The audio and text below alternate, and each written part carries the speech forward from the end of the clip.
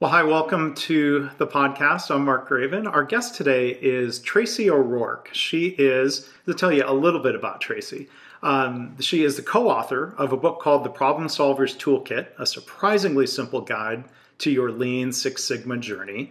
She is the co-founder of the Just-in-Time Cafe, which does podcasts, webinars, fair to say, and more, Tracy? Mm-hmm. Yes, absolutely. So you can find that at JIT Cafe. And the other co in these collaborations is Elizabeth Swan, who was our guest back in episode 389. So Tracy, it's great to have you here with us today. How are you? I'm doing great, Mark. Thanks for having me. I'm happy to be here. I think we're going to have a great conversation today. We'll get to learn more about you and some of the work that you've done. In your LinkedIn profile, you describe yourself as a process improvement zealot, and zealot is in all capitals, so you really mean it, right? I really do. I am very passionate about process improvement. I don't know why. I did not ever hear about process improvement in my childhood. It was something I discovered in my adulthood, and I love it. I absolutely love it. I didn't learn about it in my childhood either, so equal starting points there. But you say you don't know. Well, we're going to explore. So I was going to ask you, how did you come to become a passionate zealot about process improvement? Let's try to unpack that. I mean, like, what do you remember about your first introductions to continuous improvements? What flavor of continuous improvement or flavors was that? Yeah, sure. So my first formal introduction to process improvement, because, we're problem solvers our whole life. We solve problems all the time. But my first formal introduction was when I was hired at GE Appliances back in the 90s when Jack Welch was there. And literally my first week at GE was in Greenbelt training. And, it was very much part of the culture. It was Six Sigma. Mm-hmm. And what's interesting about GE is it's a very flat organization. So I was frontline when I got hired, but there was only 4 people between me and Jack Welch. And Jack Welch managed 12 businesses. Mm-hmm. So very flat organization. And one thing I noticed about GE was you openly discussed what you wanted to do in the next 2 years. So there was a lot of movement and a lot of encouragement of movement. So that was unusual for me. I wasn't used to talking to my boss about, I'm going to leave you and this is what I want to do next. Mm-hmm. So during one of these conversations, he asked me, well, what do you want to do next? And I said, well, I think I really want to pursue this black belt position. And he goes, I think that would be great. So I called the black belt, that was my black belt at the time. And I said, hey, I'm thinking I really want your job. I really want your job. And he goes, well, that's great because I just took another position somewhere else and I'm going to recommend you. Oh, and great. So I applied for the position. About 20 other people applied and I got the job. And I honestly, as soon as I got the job, I said, how come you hired me for this position? Because I was just a green belt. I had done green belt projects. I hadn't been to black belt training or anything. And what they told me was that they had a new position in mind. It was a field black belt. And my primary role was to travel all over the country and train GE customers on Six Sigma. And I was going to be their free resource. And so they felt like, well, it's probably easier to teach Tracy statistics than to teach an engineer how to talk to customers. That's what they told me. Yeah. So that's how it started. And then my first week in black belt, as a black belt, was in black belt training. And I thought I made a mistake. I was like, oh my gosh. So this is almost becoming a sub-episode of My Favorite Mistake. But why did that seem like a mistake, to explore that here? So it was 4 weeks of training. And it was heavily geared towards manufacturing, and there's a lot of statistics. And we spent a whole week on design of experiments. And I was tasked with the burden, literally, of converting it into how is this going to apply to GE customers? People like mom and pop appliance organizations like Aztec Appliance, or even larger appliance companies like Home Depot. And so I asked a lot of questions while I was in black belt training. And then the teacher told my boss that I asked too many questions. No. I was like, but that's good, right? To me, it is, yeah. But so that's how I got started originally. And I really liked the work, absolutely liked it. I didn't want to switch jobs after that at GE. I wanted to stay as a black belt. And they told me they were eliminating after, it was just 3 of us as field black belts for the whole country. And then, I had basically the entire Western United States. So anytime any customer had a question or wanted to learn, I'd fly out there. And then we went from 3 to 5 to 7 to 9 to 13 people. And then they said, okay, our customers know enough about Six Sigma. We're eliminating the job. We want you to move to Louisville, Kentucky. I ain't moving. I lived here in San Diego. Yeah. So that's kind of how it started. And then I became a consultant right after that. And actually, it's a funny story. I won't get into too much detail, but GE ended up being my first consulting customer. So let me ask this. I mean, how many design of experiments, DOE exercises did the customers ever go through? When did you ever use that week's worth of training? That's the hard part. Is it's a little harder to apply in a transactional environment where the variables are harder to control. So unfortunately, there wasn't a lot. I do have some good examples of DOEs that were applied in transactional, but for the people I was helping and what they really wanted me to help them with did not apply. DOE was not applying. Yeah. So a lot of training for not so much use, quite frankly. Sure. So at that point in the late 90s, GE was all Six Sigma, correct? I mean, how did you, and then I think, GE started incorporating Lean. Did you learn Lean then after you left GE, or how did that come about? Yes, I did learn Lean. And a part of it was I was hearing a lot about Lean, and I really wanted to learn it completely wholly. I didn't want to just smack on a couple of tools. I really had this desire to really learn what is this stuff about. And I picked up a book called The Kaizen Event Planner, written by Karen Martin and Mike Osterling, read it, saw that they both lived in San Diego, and I literally found Mike Osterling and called him. And I said, I need to meet with you. I need to have coffee with you. I think I maybe even, maybe emailed Karen too. And at the time, I think she was just out of the country or something.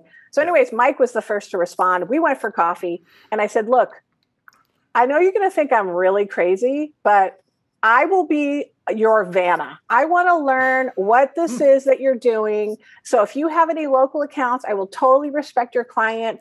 I will be your Vanna. You need help? I'm here. And so he was asking me a lot of questions about, well, what do I did? And it's more transactionally focused. And after that meeting, I thought it was great. But then I thought, that guy's never going to call me. He's not going to, who am I? Well, he did. And we did a couple of things together. And he said, look, I'm doing these 4 value stream mapping sessions. Can you run the 2 that are transactional? And then I'll run the other 2. And that's how we ended up working together. And then he recommended me to be on the Lean Enterprise instructor group at San Diego State University. And we did a couple of collaborations together. So Mike is my unofficial mentor. And he's great. He is a good mentor to have. I've met Mike a number of times, had the chance to collaborate. I brought him in on some client work that I was doing, and he's great. Karen's great. So good mentors and friends to have in the Lean world, for sure. They are. Yeah. And we still collaborate today, Mike and I. As a matter of fact, I just was emailing him today, and he's like, when are we going to get together? So he's a great guy. Yes. So before we talk about the consulting and the work that you've done, there's a couple of things I want to explore or ask you about. So for one, you're still teaching through UC San Diego Lean Six Sigma program. Can you talk about that a little bit? Absolutely. So I started at San Diego State. Angela Miller worked at San Diego State. Then she got hired at UC San Diego as a program manager. And she's like, hey. So she called me and we started collaborating on developing and bringing a Greenbelt course to UC San Diego about 7 years ago now. And she really has done a lot to develop and build the programs at UC San Diego. She only had, for a while, she had project management as a program that she was managing and Lean Six Sigma. And then it just became Lean Six Sigma because it was so much work. And So I'm the lead instructor for the Greenbelt program at UC San Diego, and have been doing that for a while. And that we went from offering one course a semester to 4 courses a semester because of the growth and the demand. And we just recently created a Lean Six Sigma leader course. And that's starting again on May 18th, a new course. And that's going really well too. Now, is that for UC San Diego employees, faculty, staff, students, or broader, or both? Or great question. It's actually a public offering. So we have had people, and because UC San Diego is not only a training provider for Lean Six Sigma, they deploy process improvement at UC San Diego. So they do have a number of their own employees coming through the classes, and also for the Lean Six Sigma leader course too. But both of those are public offerings in the extension of UC San Diego. Okay, great. Now, one other thing you're involved in, and now since I'm in, I mean, it's a different part of SoCal, up in LA, not too far up the road, but hopefully I can participate in some things when we're doing things in person again, especially. Tell us about the SoCal Lean Network and the role that you're playing now. Yes. So Jerry Wright, who was formerly the chair for AME, has been the chair for the SoCal Lean Network for over 20 years. And he recently asked me if I was interested in taking it over. And I was like, yes, I would love to.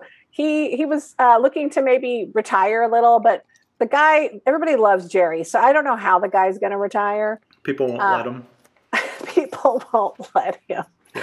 So we just literally, I just posted the new website design and the new logo last week. And with COVID, activity's been a little down because a big part of what they're doing was virtual process walks, tours to lots of organizations. And so obviously you can't do that anymore. And so I'm really excited, building the Lean community and being involved in the Lean community is really important to me. I really get a lot of joy out of it.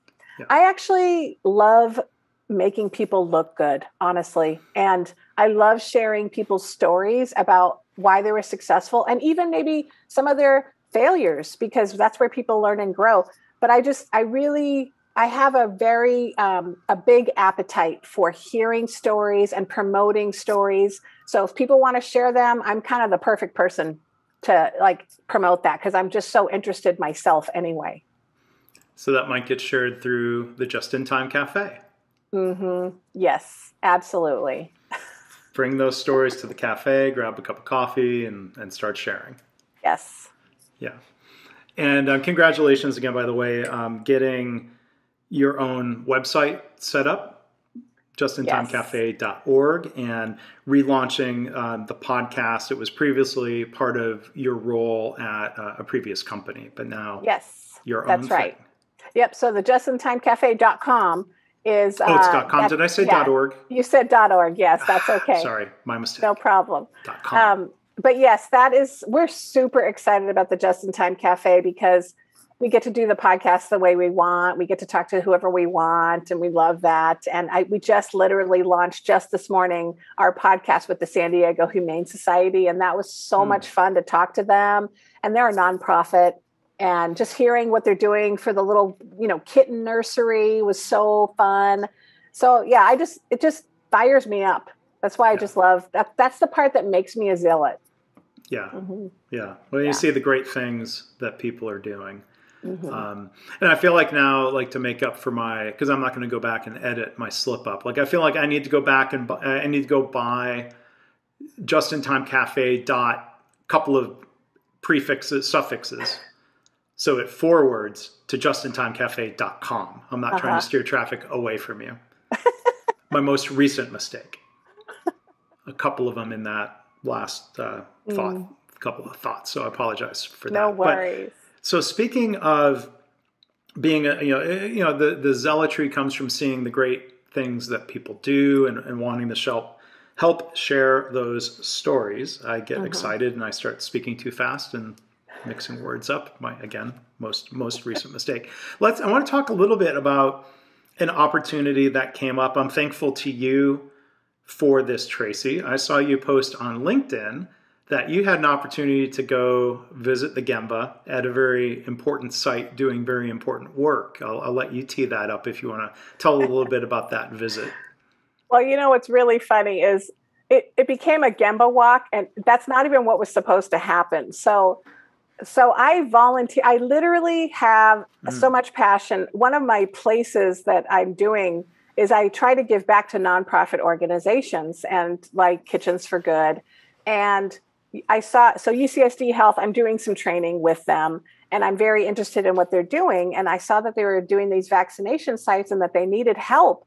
And so I signed up as a volunteer. I said, I'm going to sign up as a volunteer. Okay. Nice. And so I was going to volunteer in that process. And I told Lily, who is my contact in the THT group, the Transformational Healthcare Team.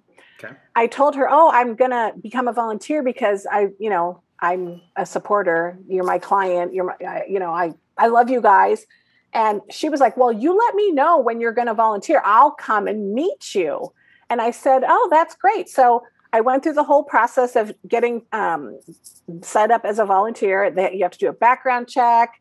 And, it's very, which is great. I was impressed that they had such a level of detail. They don't just let anybody, volunteer there. So, and then she goes, did you sign up? And I said, yeah, I was going to schedule it this Saturday, but there's no slots available. And she said, oh, well, just come anyways. I'll give you a tour. And it was so kind of, we'll make it up. Like, I want you to come see what we're doing. I'm like, well, thanks. So it ended up being a virtual or a Gemba tour, basically. And it was awesome. It was fabulous. And it was so great that you saw it. And then you're like, I want to go. I kind of invited myself. And I thought, I know they love you. Can I come and learn, come and see? Well, I knew they were going to be ecstatic when they saw that, because they love you. And, you're part of the curriculum. Some of your blog writings are part of their curriculum. And so I knew they were going to be like, yes, we want Mark Graben to come. I go, well, I have to go too. I want to go see REMAC with Mark. So that's kind of how it worked out. So I was really happy. Visit. And am I misremembering right? That was really the first time we've gotten to meet. That was the first time we met in person. Yes. Although I think the week before we were in 3 meetings together the same day, right? On Zoom, yes. Yeah. Mm-hmm. Zoom land. But yeah, so I was glad then to be able to come down, and Lily and some of the other team there hosted. And so I've blogged a little bit about it. This site that's on campus in a sports arena and facility. It's a collaboration, right, between the university and the health system. Right. The university, for REMAC, yes. Yeah. Yes. The REMAC facility, that site. Yeah. Yeah, absolutely. Yeah. And so, I'm curious, maybe we can share a couple reflections. So I think, you could definitely see the influence of the experience that Lily and Brian Hand and others from the health system combined with the experience of people from the university. Like, I thought my impression was that it was designed very well for flow in different ways, for patient flow, for the flow of vaccines from vial to arm. Like, it seemed well designed, and it was being managed with a mind for continuous improvement. Yes, absolutely. So I think one of the stories that I love about REMAC is, first of all, they only had 1 week to put it together. From, space available to 1 week, get it set up. And, you've probably heard the same thing, but since COVID, I think there have been a lot of process improvement activities that have been set aside because people say, I don't have time for that right now. I'm in emergency mode. I have no time to do that stuff. And that hurts my heart, because it should be the opposite. It should be, this is when you actually lean into process improvement and leverage what you need to get you through the crisis more efficiently, more effectively. And that's exactly what they did. Brian Hand, Lily Angelos, they had 1 week, and they tried to design lean right from the beginning. So that made me feel like that's exactly how it should be done, right? Especially in this type of situation. Yeah. The people who are just listening won't see me leaning in as you said that. That's a very visual kind of dorky thing I did there for the YouTube audience. Yeah, and you know, when you talk about, I mean, I've heard this so much of people putting aside process improvement activities, and sometimes teams at different organizations around the country have been laid off or furloughed, which is heartbreaking because, I mean, I hate to see where, you know, people feel like process improvement is somehow optional or discretionary. Like we should be solving, I'll be a zealot here for a minute, we should be solving important problems that matter. And in healthcare, there are always important problems that matter, whether that means like, you know, Cleveland Clinic, I interviewed Nate Hurl in an episode here where they talked about applying Lean to their COVID testing that they stood up very quickly, their drive-through COVID testing, and how they used Lean principles to design and build additional hospital beds that thankfully they didn't need, and then how they're applying Lean to solve the very important problem of how do we vaccinate people effectively, efficiently, accurately, and what have you. And so, yeah, I'm glad to see in these times important problem to solve that they used what they learned. Yeah.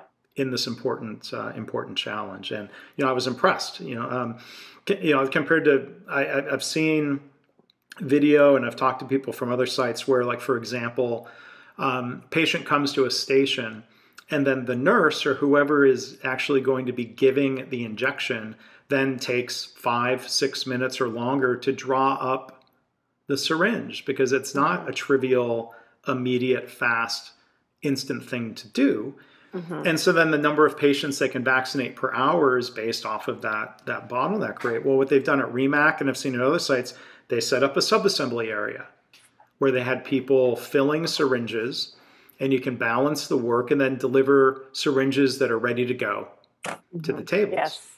And that means the patient doesn't wait as long. That division of labor, I think, is a smart way of improving flow. Yes, and as a matter of fact, we got a chance to talk to one of the girls that was in charge of that, and she was a traveling nurse. She was coming in from Wisconsin. Yes. And first of all, she was telling us how much she loved San Diego, but then she was new to process improvement and was so impressed with how the entire vaccination station was being run, the systems, the huddle meetings, the huddle boards, and she was like, I am so impressed. I would want to come here for care. It sounded like she would want to work, if not there, in an environment that had that same culture and approach. Like she was, I think, fairly young in her career, but she had, as a travel nurse, she's been to, I'm sure, a lot of different hospitals, and it's sad that this was her first exposure. I was excited that her enthusiasm, if not zealotry for it, was because it was helpful. They weren't going through the motions of doing it just because someone said we have to have a board and we have to do a huddle. They were finding it, they were making it useful. And that's so powerful. And even though she was young, I got the impression she had visited quite a few places and had worked a few places. And that wasn't the case in some of those other places. So, yes. Good that she is getting exposed to that. And you know, they're vaccinating upward of, they're able to vaccinate 5,000 people a day. And now that some of the vaccine supply constraints are behind them, that place is really going to hum and it's going to do a lot of good. Yes. And it feels good to know that they're implying process improvement. I mean, it just makes me so happy. Yep. And they had a lot of learnings from their original vaccination station, which was Petco, which was a collaboration between UCSD Health and the Padres. And they had to close that facility down, of course, because the Padres are now back in business. It was in a parking lot near the stadium. Yeah. So that was interesting. And they had a lot of learnings from that, too. So that obviously helped with designing the REMAC opening. Yeah. And it was very interesting to see, you know, that drive-through model is very different in terms of the patient flow and control, you know, thinking about safety and controlling the movement of vehicles when you have people around on foot. And it's interesting, a very different operating model. Gets the same job done. In some ways, maybe a better patient experience because you stay in the comfort of your car. Yes. in some ways, like, we saw the batching of how cars are in a line, and some of the timing takes a little bit longer because the cars all get released as a batch of, I think it was 12. So 12 cars. the car that's taking the longest in that group dictates how long the group is there. But I don't think anybody was pulling away from there with a frown on their face. They were, People were pretty happy. People were very happy, and it's been very uplifting to see those environments. And Lily was pretty funny. So when she took me on the original tour, she was like, I'm going to just show you all the stuff that's not working too. And she showed me the supply cabinet. She's like, oh my gosh, what's happening over here? We need some help over here. And so we were even talking about bringing in like a 5S effort, if you will, with some of the Lean Six Sigma people, the people that were in training as a potential project and things like that. So Lily's great because she's very appreciative and humble of their journey, and also recognizes when there's opportunity for improvement. And that's a nice mixture. Yeah. With a dash of willingness to share what they're doing with others. I appreciate that too. Yes. So thank you again, Tracy. And if you're listening, Lily and Brian and the others, thank you for that opportunity to come and visit and learn. So Tracy, I want to talk about your 20 years, we'll say, in consulting. 20 years. Yep. 20 years this year. Okay. 20 years this year.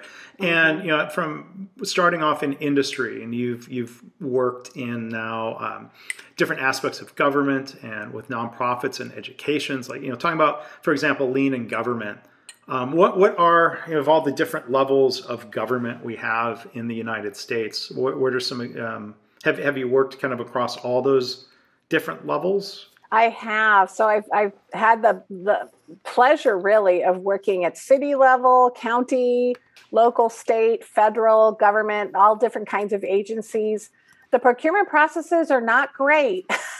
Like actually getting set up to finally do the work, which is fun. But yes, I've had a good amount of experience at all different levels, which has been great.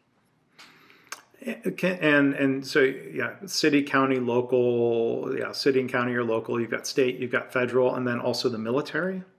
Yes. Did you say military? Yes, did some work with the Navy and the Army, especially here in San Diego. San Diego is a big military town, so did some work with them as well. So people like, and then, a lot of my government work has been like LA County, Kern County, King County, and I've had a couple of city work as well, City of SeaTac, City of Shoreline, places like that. So definitely a lot of different agencies. Yeah. So what are there's some different examples we can talk about here, but what are some of the things the military is interested in when it comes to Lean and Six Sigma? My most favorite example is when they were having some problems fulfilling their capacity to maintenance jets. So we're talking $1 billion of assets not able to run because it's not, the maintenance for it isn't being done. And they're just sitting there waiting. So imagine that. And then imagine that they're going to lose the work because they're deemed, inefficient at it. So they had to turn it around, and seeing and observing and hearing and seeing what they've done was amazing. So they basically it looked like a graveyard for jets. And it was a mess. It looked like a combination service repair cemetery. And so they literally took one of the simplest tools in the toolkit, 5S, and work cell planning, and really made stations. And instead of, I think the most compelling thing I saw was, a lot of times you think this big, humongous jet, everybody has to come to the jet. They actually would move the jet. They would move the jet to the different stations for its maintenance. And then you could visually see, okay, I know how many more steps this jet's going to take before it's done because it's in the third station. And they had all the tools. They identified all the repairs, all the tools, all the parts for every station, and they would literally move the jet. And they were able to get to 100% capacity for jet maintenance, Right. which was super cool. That is. And when you talk Top Gun.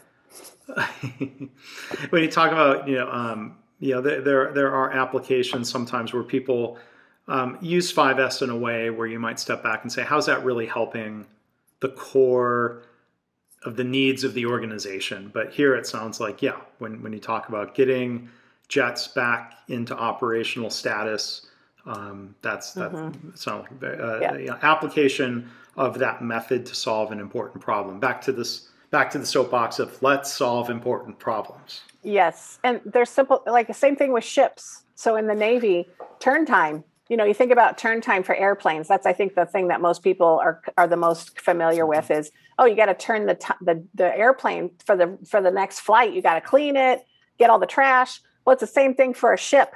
How do we do it faster? How do we do it more efficiently? How do we make sure we don't forget anything? Those kinds of things. So very similar process. Yeah. And how do you do that better? Yeah.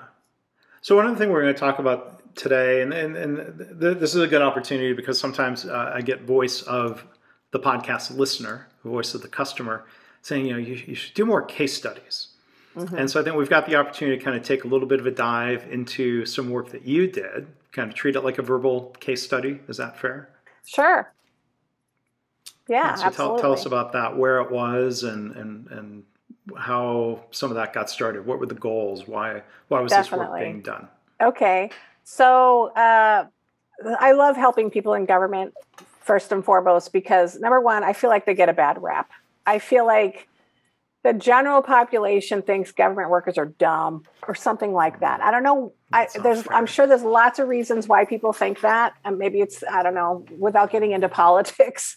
But it's unfortunate. I've heard people say, government workers, what do they know? And so you're just like, well, wait a minute. Hold on a second. Bad stereotypes. Yeah, bad stereotypes. So I don't like that. And there's good people in government, really good people, smart people. And there's so much opportunity to improve. They just have a lot of things that are working against them. So I have this affinity for helping government organizations because of that.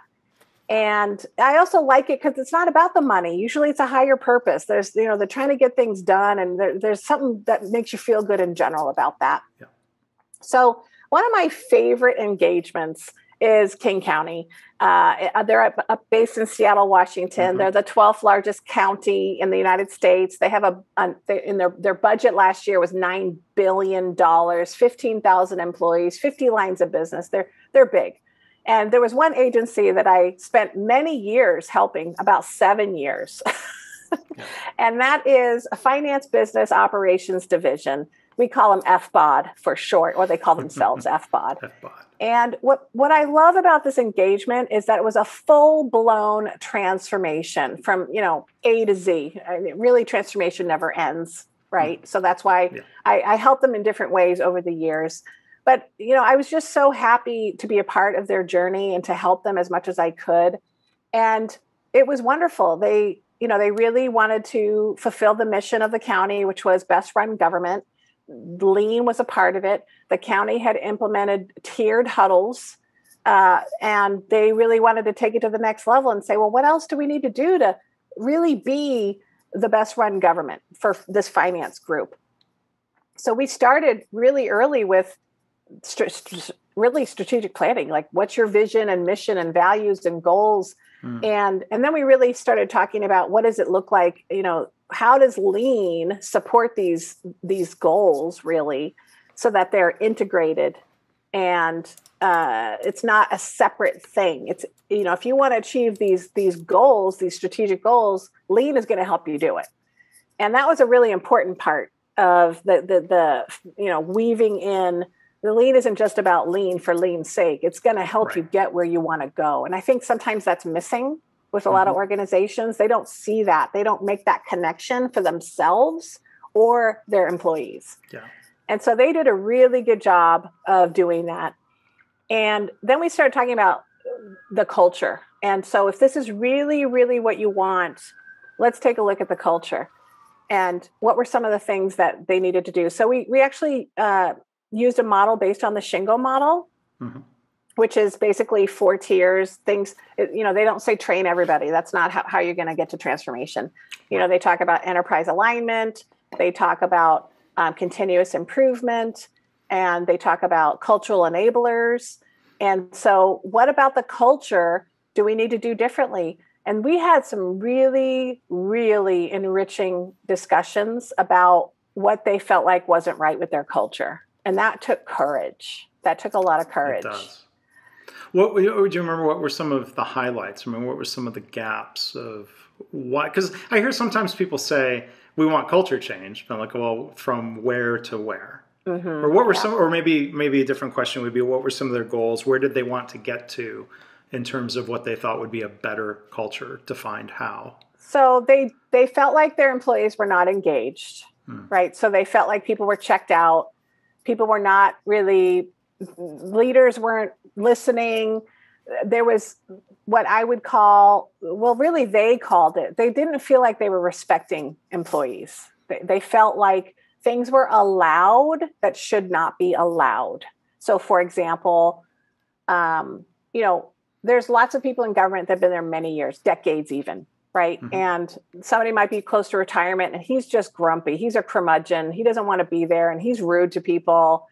And so instead of leaders, saying something to Joe, they would say, "Oh, that's just Joe. What did you just do? You're allowing this guy to disrespect people because he's been here for 30 years. That's not okay." Yeah. And that wasn't even me. This was their conversations as an example. So, and then there was a little bit of, dictator type leadership. So I don't want you to think, I want you to just do. Mm-hmm. And, I have to be honest and tell you that those leaders didn't make it. They moved out. They didn't want to be a part of the new culture, mm-hmm. and they chose to leave, which was probably a good thing for both. Happens. Yeah. Yeah. So that was a big part of it. They also recognized that they were not a process improvement culture. It wasn't a part of what they did. So they obviously knew something was missing. We're not doing the right things if this is not a part of our culture. So what is it that we need to do? So they recognized there was a leadership behavior piece as well as a skills piece missing. Hmm. And so that was the impetus. That's an important vision and more of a target condition, if not ideal condition, to change those mindsets and leader behaviors and elements of culture. I mean, because, in the example of the guy who's being curmudgeonly, when I think of respect for people, that means sometimes you have to challenge people. It doesn't mean let people do whatever they want.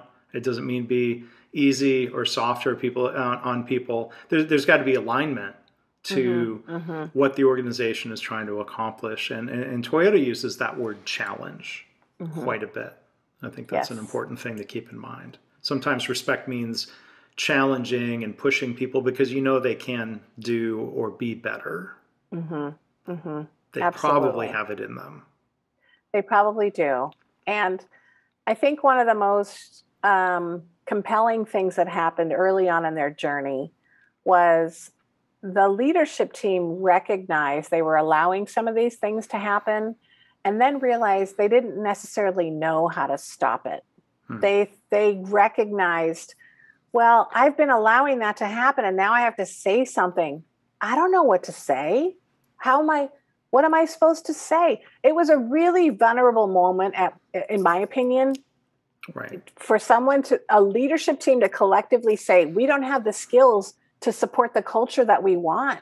Mm-hmm. That's a big deal. That is hard to admit. You've arrived. I just want to hug you right now. Right.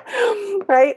And so they decided that they were going to have everybody on the leadership team go through something called Crucial Conversations by Vital Smarts to help people have the language they needed to have conversations that needed to happen that weren't happening in the past. So that was one big thing. It was the arrival of that moment and then deciding at that moment what they were going to do about it. And of course, some people got better at it than others, and not all the curmudgeons are gone, and not all the, it's a normal distribution, I like to say, in terms of change too. So there's a lot of leadership work that was done. The leadership challenge was brought in by Integris Performance Advisors. I was with Integris at that time. That was before even Go Lean Six Sigma. And so there was a lot of work on just leaders and leadership and what kinds of behaviors and things that should be happening before we even trained frontline employees on any problem solving, because we wanted the systems and the management system to be in place and working before anyone was trained. So it took about a year and a half before we even decided that we were going to train employees on any problem solving. Wow, interesting. Well, and that's good, because the alternative of like if an organization says, well, we're going to train all the frontline staff, the implication is the frontline staff are the problem. And in my experience, that's not true. When you talk about culture and systems, and that starts at more senior levels. And if they can learn and teach and practice and model new ways, that can flow through the organization. Absolutely. And I do have to say a plug to the leader of the organization, Ken Guy. He's been awesome through the whole thing. He's one of those leaders that is just, he's always reflecting on his own behavior, and he wants to do the right thing, and he wants to learn, and he wants to try new things and experiment. And Carol Basil was the original deputy director that was in charge of the program. She was really the reason why I was in there, really. I mean, I met her and Ken, and they decided, yes, let's have Tracy help us.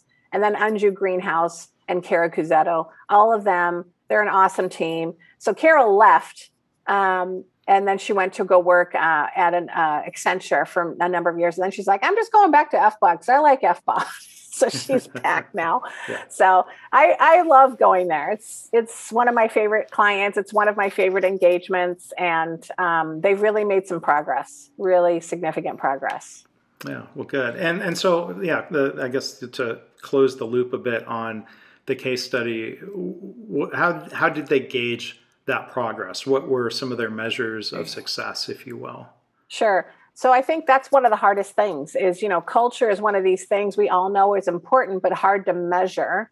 And one of the things they had at their disposal, which they were very lucky, is the county had implemented an employee engagement survey across the board. So it wasn't necessarily their survey, it was the entire county survey. And honestly, their initial ratings were not very good. And what's really nice about an employee engagement survey, if it's done well, a lot of the questions are reflective of a lean culture, right? So it could be things like, my supervisor treats mistakes as learning opportunities. My work unit is open to new ideas to improve the way we work. So these are questions that are directly related to a lean culture or process improvement culture. In my work unit, employees treat each other with respect. These are some of the questions that were on that survey as an example. So we were sort of lucky. It was kind of serendipitous that we started the work right when the first survey came out. So we hadn't done any work, and then the first survey came out, and they weren't very good results. And then as they did the survey, they saw their employee engagement scores improve. And they had specific lean questions on there too about training and what do you know about lean? And FBOD was rating higher than all of the county. And so a lot of other agencies started coming to FBOD saying, what are you guys doing? So we ended up doing a lot of work with a lot of different agencies. And the funny story is, Seattle's really the only place I could walk in the streets and I recognize people because they have 6 different agencies in one building on every floor. And I think I was helping 4 of them. Yeah. And so I'd see people all over the place that I knew. So I had to be careful. Yeah. But that's really how they measured it, was their employee engagement. And the beauty of that was they could compare it to the other agencies. And, obviously they're doing it to themselves, but it was really helpful to see. So that's really where they saw the improvement. Well, good. And hopefully that inspires similar work in other parts of the county government. There are a lot of good things happening in Seattle. Boeing has in a lot of ways led the lean manufacturing charge in the area. People have peeled off from Boeing, or Boeing has helped health systems, including Seattle Children's Hospital and Virginia Mason Medical Center. And I've met people from the Port of Seattle, which includes the airport and other operations. A couple of them came to Japan on one of the tours that I helped facilitate through Kaizen Institute, and I've run into some of them at different events and conferences. They're really committed to this, so it's quite a lot of great activity. If they have a Seattle Lean network, there would be a lot of opportunity for people to network and learn and share with each other. There's so much good stuff happening there. They did have a few where they had, Microsoft was participating, Amazon, government. I don't know who is sponsoring it, but I agree with you. It's a hotbed up there. A lot of activity up there. The Bill Gates Foundation is also doing process improvement. Nordstrom's doing process improvement. Starbucks is doing process improvement. I mean, it's just all over the place, all over all the industries, which is great. Yes. Makes me happy. Yeah. So last thing to cover here real quick before we wrap up, Tracy, and again, our guest has been Tracy O'Rourke, and you can learn more at the website jitcafe.com, or you can search, can people search Just in Time Cafe in Apple Podcasts or wherever they might be listening here? Yep, the Just in Time Cafe podcast. You can also search that. Or you can find me at the SoCalLeanNetwork.com. You just spell it out, SoCalNetwork.com. Yeah, great. And they can also find your podcast and this podcast and other podcasts at leancommunicators.com. A little project, and Tracy and her co-host and partner there at the company, Elizabeth Swan, we do, and I've mentioned this, I think, in other episodes, but we do a Zoom call every 3 or 4 weeks. We have a Facebook group. We help each other out, I guess is what, that's what we're trying to do. That has been a fun group. Lots of interesting people. And it's really nice to see the different kinds of podcasts in the same industry, because everybody has their own take on how they do it, and some great stories. Great stories, great podcasts, great people. So if you have not been listening to the Just in Time Cafe, please do so. I mean, not instead of listening to but in addition to, find an extra 30 minutes in the week. Absolutely. I gave you the wrong website. It's SoCalLeanNetwork.com, not just SoCal Network. Sorry. We both messed up a domain name. It happens. It does. It's only because we're on recording. It's like doing math in public. You can't add in public. You know what I can't do is type. If I'm projecting my screen or I'm sharing my screen, my ability to type goes out the window. And I'm a accurate, fast touch typist. As long as no one's watching. Exactly. Well, Tracy, thank you for being here and doing the episode. I want to thank people for listening or viewing the episode here. This has been a lot of fun. So thanks for having me, Mark. Always a pleasure to see you. And I expect that you'll be helping me more with the SoCal Lean Network. We'll come up with some stuff that we could do for fun when we can finally be in person. I'm looking forward to it. Okay. Thanks everyone. Bye-bye. Bye.